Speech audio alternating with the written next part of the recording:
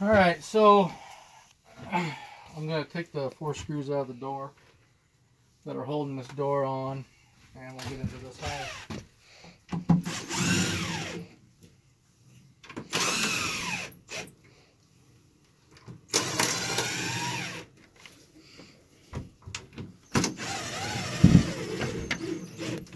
I always leave the main door open, and typically if light allows, I'll turn this main light off. So any bees that come out, that was one question that was asked, what about all the bees that enter the room?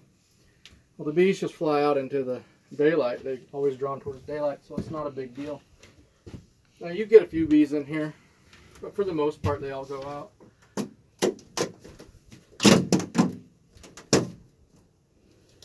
Okay, so the door just kind of comes off.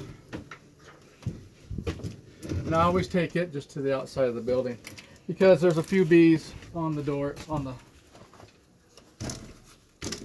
panel itself, and some wax. In fact, if you look here, you can see they've built some burr comb on this plastic. And what this is greenhouse, double layer greenhouse polycarbonate panels. You pick up I got them at Home Depot, and I cut them to fit. So I set this out here. The bees that are on it will just fly around and go right back to their home. And you can see on the bottom I have some dead bees that are going to need to be vacuumed up. So we'll do that before we shut this all in. The main reason I want to get into this hive now, like I said, this hive swarmed out on me a while back during the middle of summer, or at least I'm assuming that's what's happened because the numbers have gone down. Now that I'm finally home from fire season, I can actually get in here and check it. So let's just start on this top. So what I had to do, I made a hive tool. I just took a normal hive tool, and then on this lip I had to thin it down so it's not quite as thick this way coming out. That way I could slide it between the layers of the frames like this. So let's pull this empty frame out. And I use all wedge top bars, and a lot of times I'll either put a wax strip in or nothing, just let the bees build off of that. I'll flip that little wedge top bar link over so it creates a lip for the bees to start on. Sometimes I'll wax it. But what we're looking for now is we want to see evidence of a queen and that they're actually going to be building back up.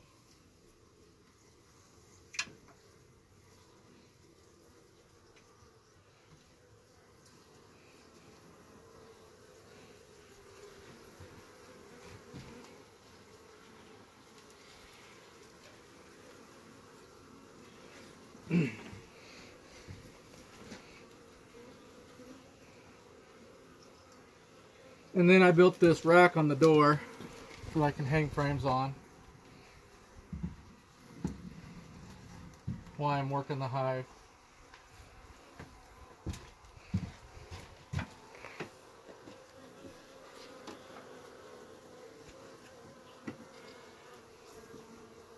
And you can tell right here off this frame that the bees swarm because there's swarm cells all over this particular frame.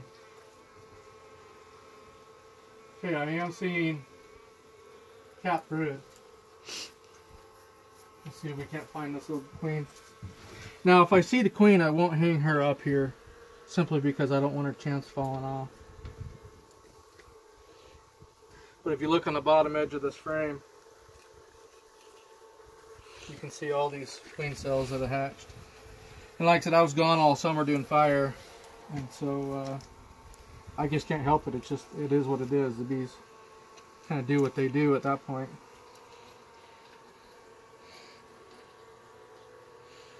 Queen's not on this frame.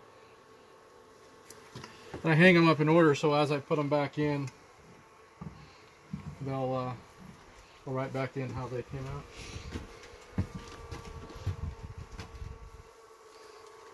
This is a good sign though, seeing this capped brood. There's not a lot of it. You can come up here closer. I can see larvae, I see capped brood. You can see how they're propolising in and waxing up here on the screen. No big deal. Still allows good ventilation.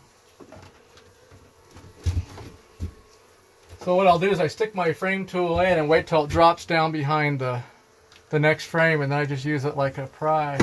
I hear it just drop in, and I'll just pry it and loosen up where they propolize this edge, and then I go over and do the same to the opposite edge.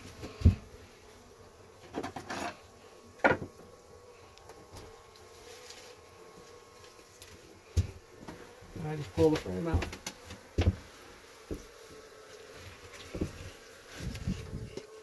There's a queen right here. She is right there. Pretty little yellow queen.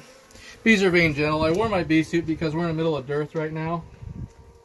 And they tend to get a little testy when there's not a lot of food out there. And the yellow jackets up here are absolutely miserable this year.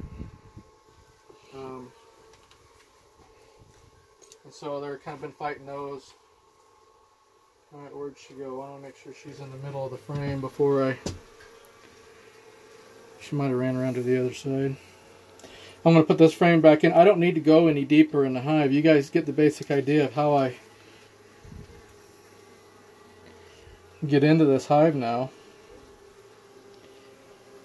Now she has to be on the other side. Let's find her. Watch where you step on her just in case she fell.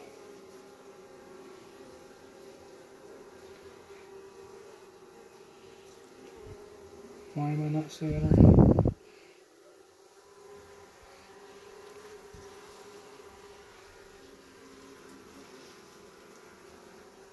Oh, here she is. She's right on the top. Oh, yeah. Okay, so now that I know right where she's at, slide this frame back in. And sometimes you got it, and I probably should have did that when I had this frame out. Now she ran back to the other side. These frames will get, you guys know how it goes with propolis. They really glue stuff in. And that does kind of become a problem with this style hive, but not a huge deal. This hive here, I'm looking at it, I probably should feed these bees. They don't have a ton of stored honey.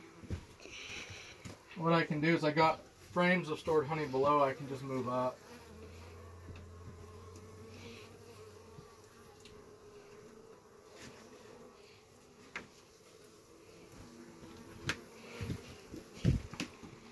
There's plenty of honey in this hive, I guess. Just these top frames are a little light on honey. But let's move up.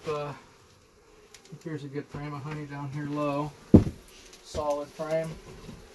Wow. Let's just move these. There's actually two here. A medium. For some reason I got a medium in here. Let's move this deep frame up. There. Now they're completely stocked on honey. I'll just stick this one in down here. And seeing that I don't have my vacuum sitting here, you guys probably don't need to see that. I'll just brush these bees out of the bottom for now.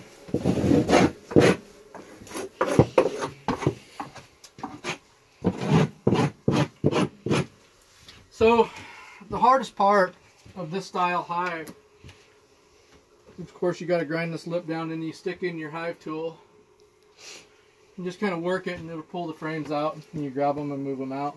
Not a big deal. I've gotten used to it.